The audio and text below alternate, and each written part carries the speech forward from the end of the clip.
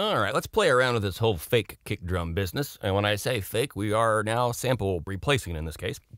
All right, so I got trigger on as an insert, and I played around with the settings a little bit. I'm probably not perfected it at this point, but and we'll get some false triggering most likely, and we'll have to work out those kinds of things. Not a really big deal. I'm not going to get in too much depth on how to use trigger because that's a whole nother video, and that's not really what you paid for here. So we're trying to get straight to the nitty gritty. Okay, let's listen and see what I've tossed on here. I've got a few different samples I've used. I want to kind of show you guys that first. I got the Green Day kick thing, kick sample. Let's see what that does.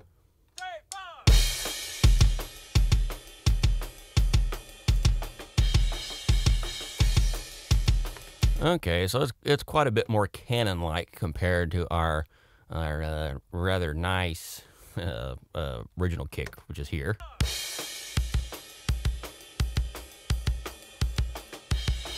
And I can tell right off the bat, this is going to be a subjective thing.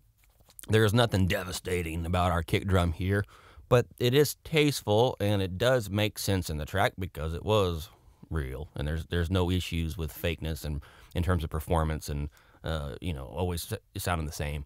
And with trigger, we can control those quite a bit, but I don't think sample layering ever quite sounds as real as the real thing. Now, that's the other thing, is what is real, and do we need it? That's always another up for debate, but when I hear our real kick here, there's a million trillion songs that go with a more natural type style of kick. We all own a million records that have that, and some, we also probably own Meshuggah records where the kick is just over the top and crazy. So I think there's room for both in our world, and I got a feeling, actually I'm positive, Slade himself included some kind of lo-fi kicks in trigger. So that's an option too. But in this particular case, I think we're going to go with the samples just to see what we can get here. So back to the Green Day sample.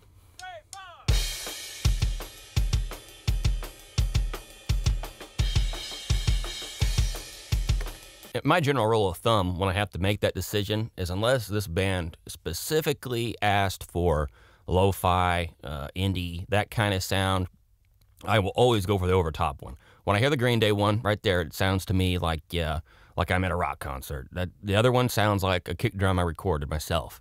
So those decisions of going small add up, and I find I need to go huge every single time if I have an option. Go big or go home. That seems to, in the end, it probably still won't sound huge after I mangle it. So anyway, so the Green Day kick sounds pretty cool. Again, let's check it out one last time.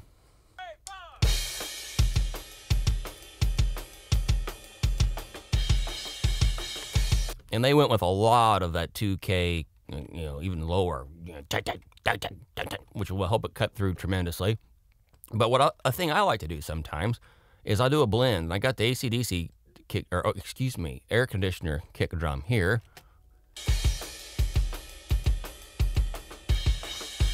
Which the air conditioner kick drum, kind of does that thunderstruck thing without all the ambience, but you get that big, just something about the low end of this kick drum I just like. It just sounds good to me.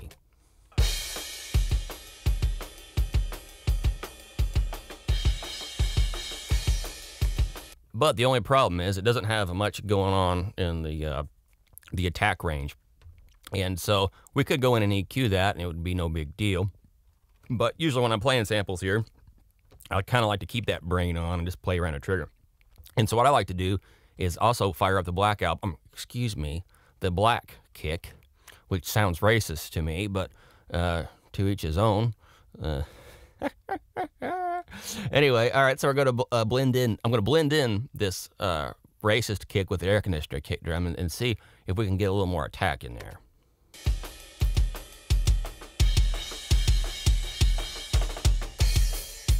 And what do you know? We do. Of course, now we have two kick drums, so we need to turn the output level down to match. But it depends, but I like having a lot of that kind of that Black Album 10K style racist kick drum with the 10K attack in it. But we are a little bit flip-flopped in regard to we don't have the 2K sound. We have a lot of bottom and a lot of real top, but not a whole lot of that mid-range 2K, whack, I guess, for like a stupid word. So we could go with Green Day and be happy, or we could use whatever. It does not really matter. It's all subjective, and it's your style. Do your thing, whatever.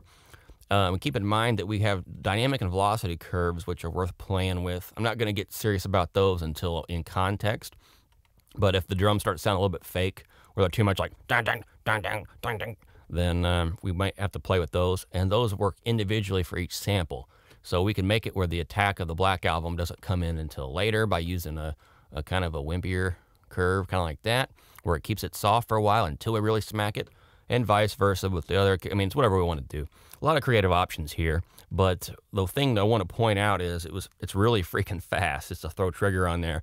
Once you've read just one little page in the manual on getting best results with trigger or whatever it says, it explains it all. And I mean, you can be awesome at trigger in like literally 2 minutes. So if this is your fancy, and the samples in here are very useful for what we're doing here for rescuing drums.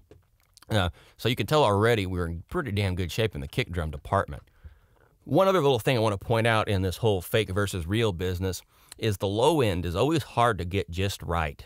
I'm talking about the kind of low end that translates onto other stereos and whatnot.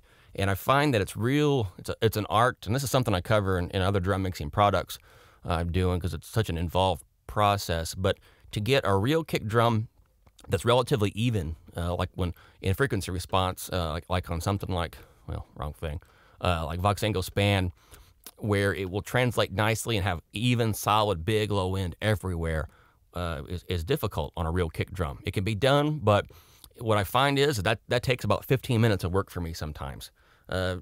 Sometimes 2 minutes, but it's a lot of work, and the samples already have it figured out. And that low end stuff is the hardest part to hear for us home recording guys, because our rooms are never perfect. So that's a major benefit to the samples that I think you should at least look at.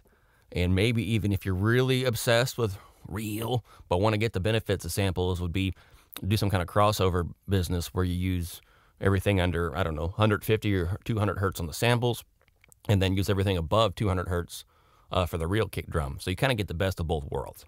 I don't know, it's up to you, and it's real subjective, but I think in this particular case, I'm just going to go big and use the samples because I know they work and they already sound awesome. All right, move on.